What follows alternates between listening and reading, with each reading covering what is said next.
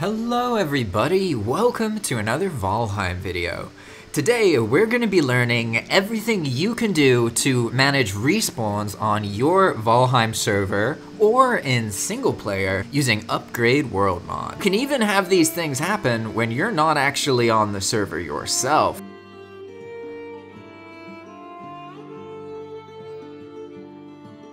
We'll need to start with a clear understanding of what a location actually is in Valheim. Conveniently, there is a crypt. You see it? That's a location. That Stonehenge off in the distance with the locks and the brute, that is another location. The locations are also referred to as points of interest by some players and fan bases. But the world isn't just full of locations. It's also full of rocks and trees and monsters. The rocks and trees are vegetation. And most of what you're about to embark on in this journey is going to be about learning how you can reset these trees, vegetations, rocks, and how you can reset these locations. But why is this even necessary? Why reset a location? That's because in base Valheim, the world gets used up and consumed and doesn't replenish itself. So this really forces people to abandon worlds, start new playthroughs, etc, etc. We'll begin with everything manually, you'll learn the commands and get comfortable with them. Then later on in the video, I'll show you some more advanced techniques and teach you how to schedule everything and automate it. But I don't recommend doing that until you've gotten comfortable running the commands manually.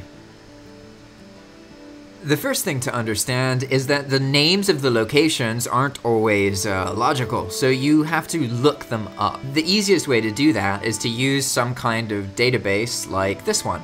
This page has all of the Valheim locations, and it's exactly what we need.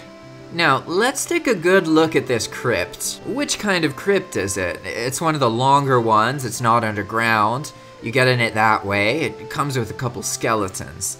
So now we're gonna search for crypts here. That's the Hilder crypt, that's not right. Ah, here we have crypt 2. It could be this one. But there's also crypt 3 and crypt 4. So, okay, this one, it's not that one.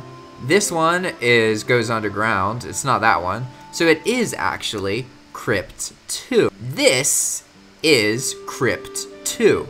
So if we want to reset just this one crypt, we would go locations, reset, crypt 2, and then force. This is gonna make sure it happens, even if there's a workbench nearby, and zone, which targets us exactly where we are, and then the most important part, max distance equals 1.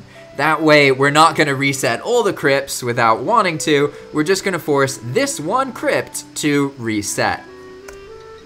So now we'll start the command, and then boom, look at that, immediate. New crypt, new skeletons. You'll note that the rotation changed, but inside the crypt, it's gonna be the same layout as it was before, because the crypts have a seed, essentially. But don't fret, because if you don't like the layout of a particular location, you can actually remove it and re-add it, and then it'll be in a different layout. So I'll show you how to do that here before we get into the bigger scale stuff across the whole world. First, we'll need to go inside the crypt. That way we can see what it actually looks like. You can note that straight ahead there's a dead end where a skeleton was. There's a door to the left and a door to the right. Now we'll go back outside and use a new command. This one is locations remove. I must warn you though, this is a dangerous command if you make a typo. So do not do this unless you are working on a copy of a world. Use backups. We want to reset a location and have it change. We need to remove it from the registry and add it back. So what we're gonna do is specify the zone that we're in with a max distance of 1 zone from that and all crypt 4s. And then we're going to use the force parameter and start. And the more astute among you will have noticed that I made a typo. This isn't a crypt 4, it is a crypt 2. So that is why it removed 0 locations. Now we'll run it again. And this time, the location is successfully removed. And so you can see that it just totally vanishes. Even the skeletons are gone. Now what we're gonna do is do a location, register, crypt 2. After you place that command, you'll notice that nothing happens. But don't worry, this doesn't mean something's wrong. It's all part of the process. All you've done is add this location to the registry, but you already removed it, so you have to run something to respawn the location. In our case, we can just use the same command that we used earlier to reset the crypt. Except this time, it'll spawn in as a different seed. So we can't tell from outside because the rotation's always different. But now, after going inside, you can see a door in the front, an opening in the left, and a door in the right. Obviously different than the one we just saw. Now that we've used those commands a little bit, let's get more familiar with them because you're going to be using them a lot. As an example, we'll take the reset command that we use to reset the crypt 2 right next to us. Instead, though, of using locations reset, what we're going to do is locations list. And I'm actually going to remove the force and the crypt. So now it'll run the locations list command on the zone and one zone away. So we're going to run that, and we can now see that in this area there is a crypt 2 registered, a dolmen 3, a crypt 3, and a runestone. E927. And boom, look at that, I am the runestone. You'll be using a lot of console commands, but let's break this down a little bit more. What's going on here with the zone and the max distance parameter? Okay, so let's say I do locations, list, and then max distance equals 1000. It'll be in meters from the center of the world. So if we run this command, we can see all of the locations that are with 1000 meters of the center of the world. And don't worry, it is possible to scroll up. All you have to do is use the page up button on your keyboard. We are not stranded, my friends. This is why we add the zone parameter, because the zone changes the origin of the command to where we are currently instead of the center of the world.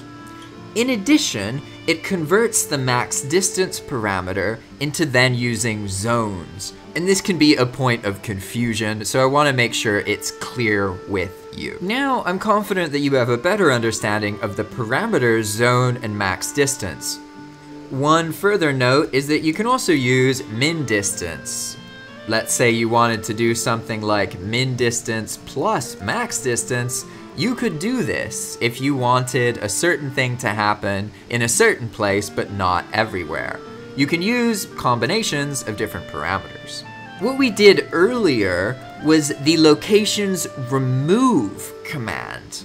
This removes locations from this database, and in addition to that, it removes the pieces of the location from the game world. So let's get practical. Why would you need to remove the locations in a world? For example, when I was building this path, there were a couple times that I built the path over an area that had a location. It looked fine just like this, but then after coming through again, lo and behold, one of the locations respawned and deleted everything that I had built. And speaking of that, you can also make locations that don't respawn because they're not registered. And this might be beneficial to you if you want to make a certain kind of location and allow players to build in it without having to worry about what you just saw happening. This is where the Infinity Hammer feature, location, comes into play. We're going to use the same name as earlier, and this is going to make it so our hammer spawns a new location when we click. So we'll apply it there, but don't be fooled. This may look like a normal location, but this is actually a one-time location. This spot will not respawn when we reset everything else. A tragic accident has slaughtered all of the skeletons and nearby monsters. So let's run our handy-dandy locations reset command from earlier, and boom! The command ran, 2 locations reset, but where's the skeletons? Nothing here changed. That's because this is a secret location. The game doesn't know it's here. And there's a wide variety of different circumstances where you may want respawning locations or not respawning locations. But now the power is in your hands. You see how to make them respawn and how to make them not respawn. In addition, you know where to get the list of all of the location names. And that's gonna be one of the most important parts of this journey for you. But now, honestly, this is the easy stuff. Location resets, they're fine. Vegetation resets though, oof, vegetation resets make a grown man cry. And I don't know if you noticed, but there's a lot of trees in this world. Speaking of that, what if we wanted to know how many trees there are in our world? Well, you can actually use a command called objects count. So we're gonna count all of the FirTrees that are currently loaded onto the server. And we can see that this world has 30,000 of these FirTrees. Wow, that's a lot of them.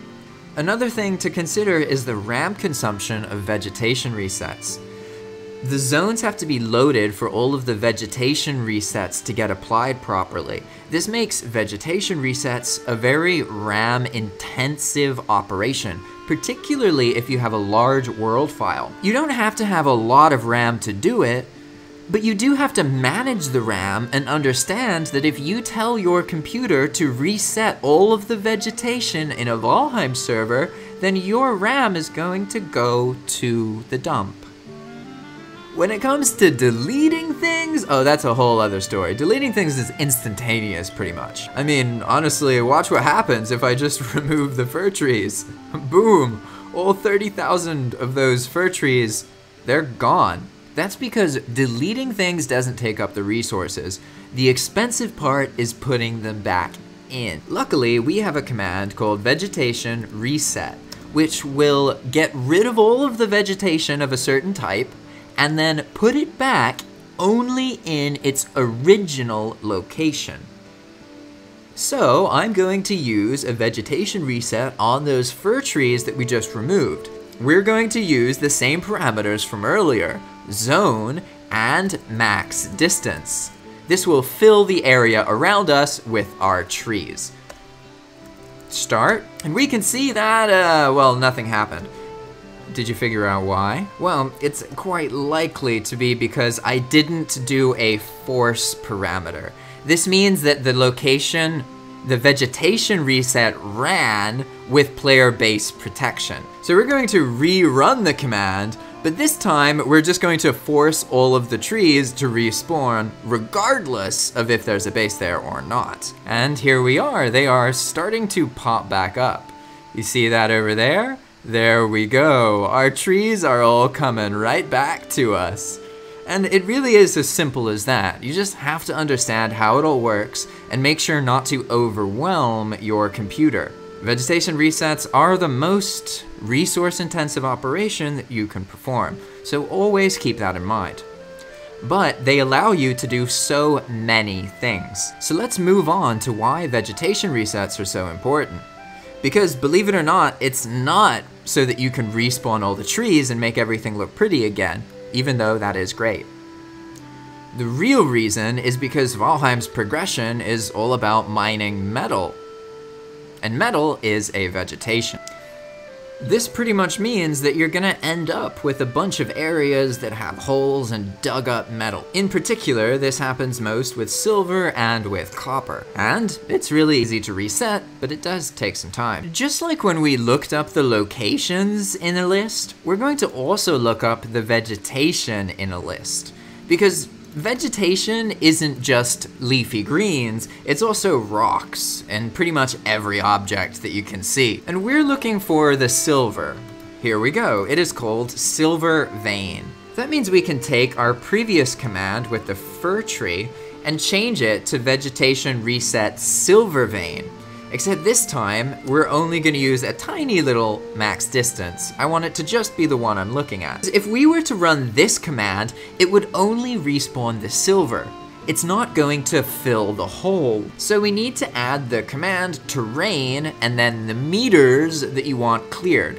We're gonna go with 12 and then run the command. And we can see here that that did reset the silver nodes, but unfortunately it wasn't big enough. So I've moved things around so that we can make sure that this is big enough. I've exposed the silver vein, and now let's test again, except this time, instead of terrain 12, we're going to use terrain 15. There we go. We have reset some of the terrain, but as you can see, it still wasn't enough because we have this weirdness here.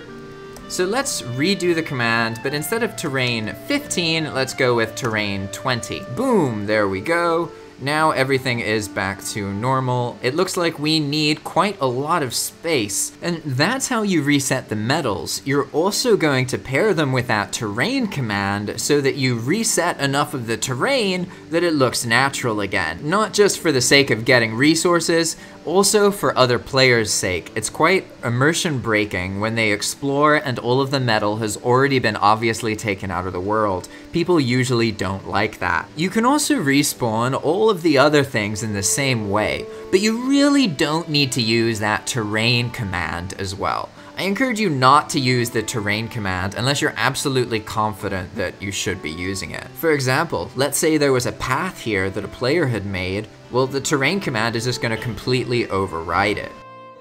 We can do the same thing with the copper nodes. As you can see, there's one behind me. So now we've worked our magic on this beautiful copper node, made it look how it probably will eventually. And then we're gonna take that same command from earlier, except instead of silver vein, we're going to use rock for copper. And there we go. We see that our terrain has been adjusted. And honestly, at this point, you're armed with all the knowledge that you need.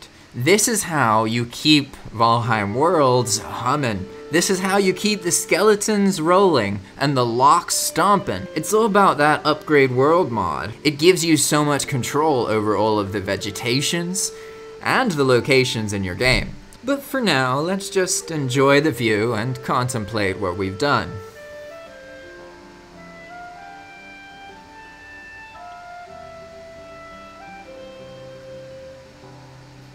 Now you understand the basics of respawning locations and vegetation. I've shown you how to limit the function to just the zone you're in or from the center of the world and explained a bit about how that works. So let's get you a little bit more comfortable with what some realistic commands for a server actually look like. I'll show you the commands that run on the Path of Magic server that we've been developing. I separate commands into two categories. There's soft resets and hard resets. Soft resets will avoid things like workbenches and player bases. On the other hand, a hard reset will delete everything that is in the spot of the location and then put the location back. So if you built something, as you saw with the bridge earlier, it will get wrecked. I really encourage you to use hard resets on all of the dungeons and the goblin camps. And if you want, also on the Durnween fragments, because on a vanilla server, there's only one player that gets each of them. But now you can make them respawn. But I'm getting a little bit ahead of myself. Let's break down this command. It's good to have a little file that you keep your commands in. That way you can just copy paste them like this. And we can see that we have a list of a bunch of different locations. This is a global command, so it just runs on the entire server. With location resets, you really don't have to worry about limiting them as much. So you'll often have a list of the soft resets you want to perform and a list of the hard resets you want to perform. People will play in your world, and as they play, you'll know which areas need to be respawned. So you can just log into the world, run your command every week or 2 weeks or every couple days, depending on what people are doing. going, and you won't need to go through the hassle of what I'm about to show you, which is learning a whole other mod that allows you to schedule all of this. And that mod is Cron Job. Cron Job allows you to schedule things. But in order to get really comfortable with it, you have to understand what crons are. After you put cron on your server and launch it for the first time, you'll get this cron YAML file. And you'll be greeted with your automation schedule. In my case, this is the Path of Magic schedule, and there's like 5 or 6 different routines, including world restarts, server shutdowns, loose item removal, loose logs removal, key management, saving more often. As I mentioned earlier, there is a hard reset for palm locations and a soft reset for palm locations. But it's not just that. There are also metal resets on different days. And depending on the size of your server, you'll have to know how much time each command tends to take. And now all that there is to learn is the format that you need to use for cron. But the easiest way to think about it is there's the join section at the top, and then you have the jobs, which are performed on a cron schedule. Cron is not something made for Valheim. It's actually a way of scheduling that's used all over the place. Let's say you want to figure out a cron schedule for once every other Thursday. We can just go every other Thursday cron schedule, and then if we're lucky, there we go. So we can see here that this command would run at midnight UTC time on Thursday. If we wanted to change it, we could make it run at mid-afternoon UTC time on Thursday, and then put it here with some quotation marks around it, just like that. However, I want to keep the one I had before, so I'm not going to do it. And now you understand that cron schedules commands to a specific time of day or of the month, etc, etc, etc. Personally, I find that metals do well to respawn once every week or once every 2 weeks, and locations do well to respawn twice a week. And as your final lesson, you should probably get used to using the world clean command. Because when you reset locations, it does some little things that aren't super important, but are worth addressing. It's also ideal to turn the server off after it finishes the restart and then turn it back on. This is a necessary step to have the smoothest experience for your players. And as weird as it sounds, it is actually okay for the players to be online when the resets happen, although if they're in the wrong place at the wrong time, they might fall out of the sky and die. And that's it for this video, everybody. If you want to support my work, or get your own dedicated Valheim server, then consider using my link, JP Valheim at Zap Hosting. I've used Zap Hosting for multiple years at this point, and they've always treated me quite well, even before I was an affiliate with them, and they've been very friendly, and anytime an issue came up, they worked with me to resolve it after I reached out through their customer service. So I can recommend them to you in good faith. Zap offers BepInEx servers, which come with BepInEx pre-installed and ready to go. So you can just drop Expand World prefabs in and get started on your wizardry career. Alternatively, you could like this video or any other video about Valheim, and that's gonna tell YouTube that you wanna see more of this kind of content. Thanks for watching, and we'll see you in the next video. Bye-bye!